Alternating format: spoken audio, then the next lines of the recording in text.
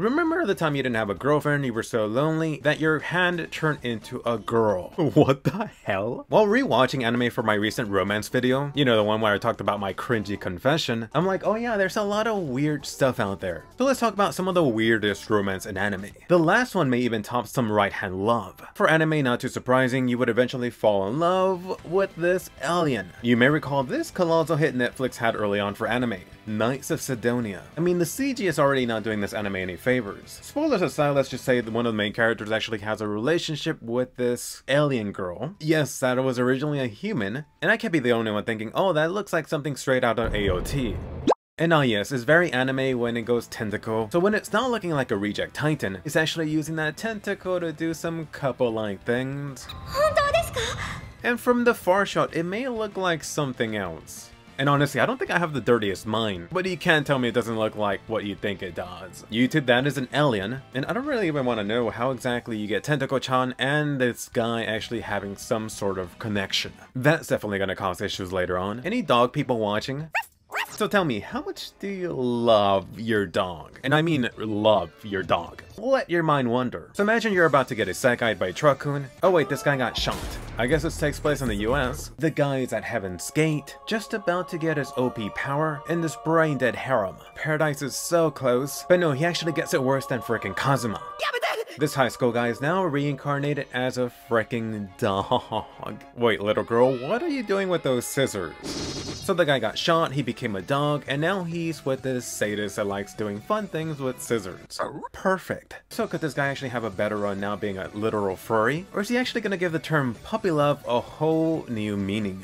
Oh why, Japan? Just isekai this bastard already. In an anime that seems straight out of Dark Mirror, don't worry, there's no Terminators around, and it's not this awful Matrix sequel.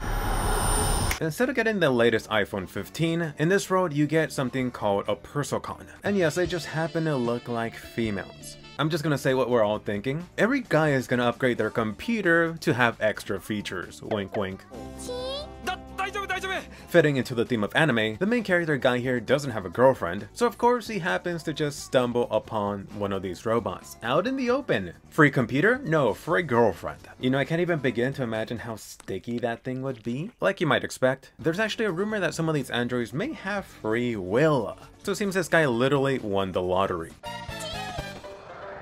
Oh, you'll have a blast knowing where her on button is. This is totally made by a guy, if it wasn't completely obvious already. Getting serious for a second, I did mention Black Mirror at the beginning, but it's actually interesting and weird that this anime may actually be more relevant today than like a decade ago when it came out. I don't think it's gonna be our generation, maybe Gen Z, that's gonna have to struggle with this question. Can I fall in love with an AI? Can I date this robot? Can I legally marry Miku? Or whatever VTuber's popular. Just make a rem one and I'll be happy.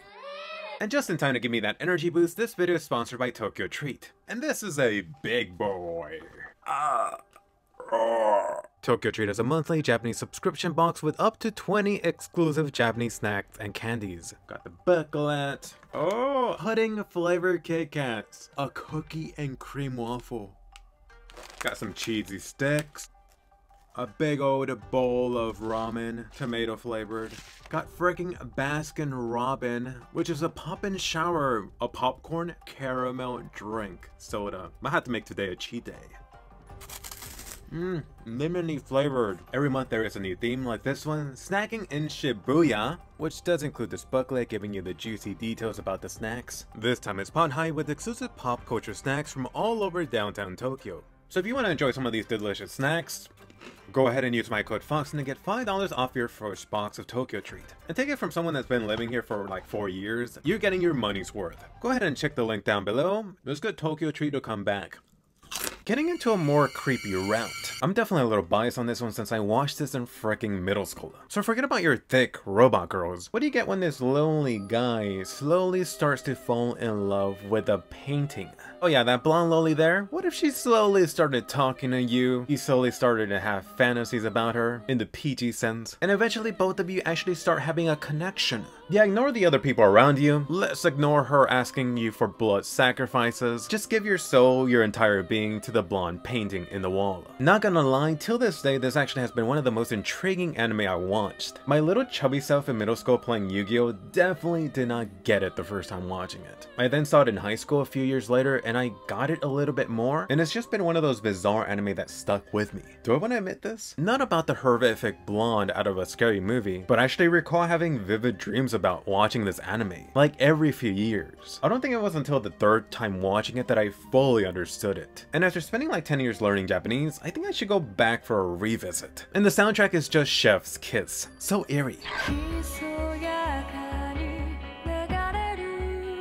Sticking with the themes of having no girlfriend, this next guy has it so bad that even grandma rejected him. Oh, that's hot. He was that desperate. Truly forever alone. In what really feels like something only Japan could bring onto the page, you got this guy falling in love with his right hand. And not in the way all of us guys watching did recently, his hand literally becomes a girl. In fact, even more convenient, it actually becomes a girl that has a crush on him. So it looks like this lucky bastard is going to be enjoying his solo sessions.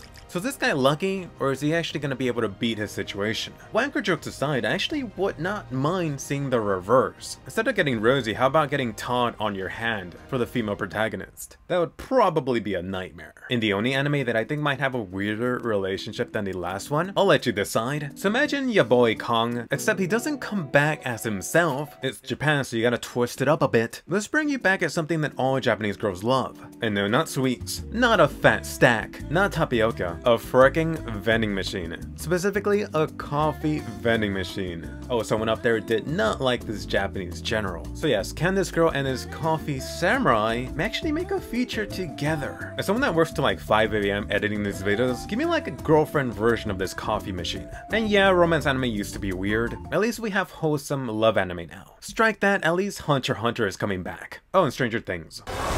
Check out this awesome video, and I'll see you guys later.